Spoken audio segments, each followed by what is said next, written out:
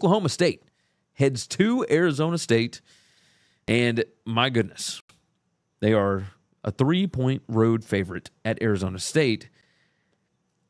Total sits at 56. It's 9:30 p.m. Central Time game on FS1. Arizona State 1-3 against the spread as a home dog since 2021. Oklahoma State 2-0 as a road favorite since 2021. And they are 7-3 against the spread overall on the road in that time span.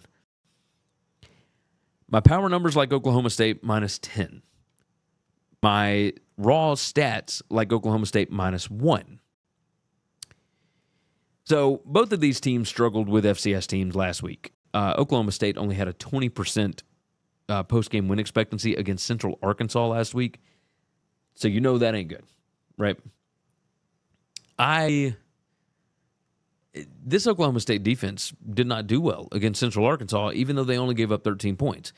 Number 97 PPA per pass, number 91 passing success rate allowed.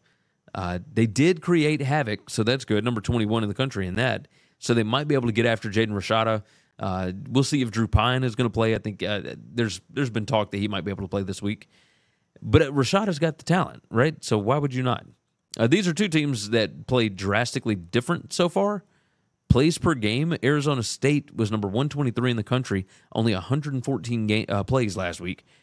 Oklahoma State, number 18. You know Gundy likes to play fast. So just something to pay attention to there.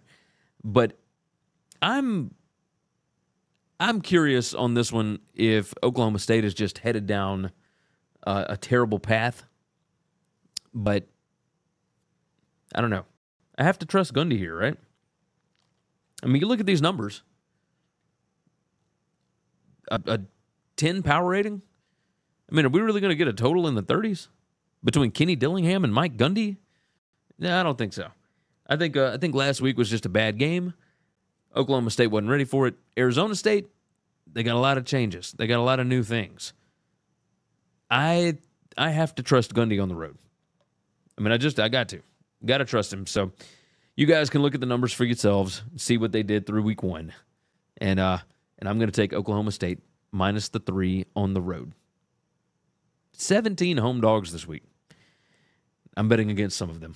What am I doing? What am I doing with my life? Thanks for listening to Winning Cures Everything. Make sure and follow me on Twitter @GaryWCE.